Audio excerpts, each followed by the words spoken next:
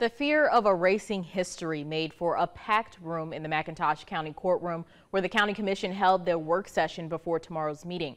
A conversation surrounding future development on Sapelo Island that locals of the island are saying would destroy the culture of the island. Lindsay Stanger joins us from the newsroom. Lindsay, you were at the second meeting surrounding this proposed ordinance. Where does the commission stand? Simone, just like you said, this is the second meeting surrounding the proposed changes that would allow bigger homes on the island, which are bigger than the ones that are currently there. And at last week's zoning board meeting, the changes to allow the size of homes to be built, as well as remove any talk of golf courses being added, and was here tonight. Now, WTOC was not allowed to be in the meeting for the second time, but those in attendance had this to say.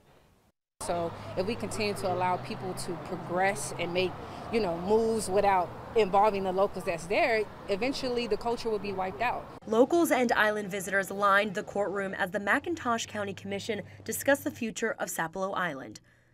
A proposed ordinance that would allow homes to be built over double the size of what is currently on the island. You allow this expansion of the houses, it's going to destroy Hog Hammock. Linda Grabbit and her husband have been visiting the island for years, and they say the culture is what keeps bringing them back. We love it. We would never consider changing it. We love it as it is. A culture that the Gullah Geechee descendants are trying desperately to hold on to. Just because you have the money, the thing is you don't care about our souls.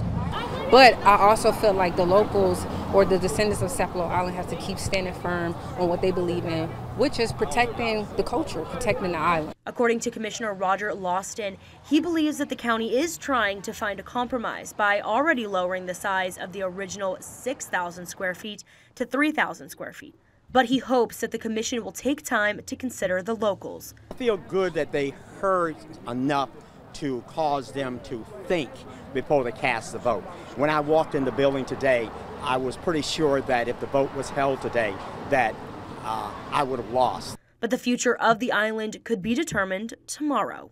The key thing tomorrow, we will either take a vote to postpone it, or we'll take a vote on the ordinance.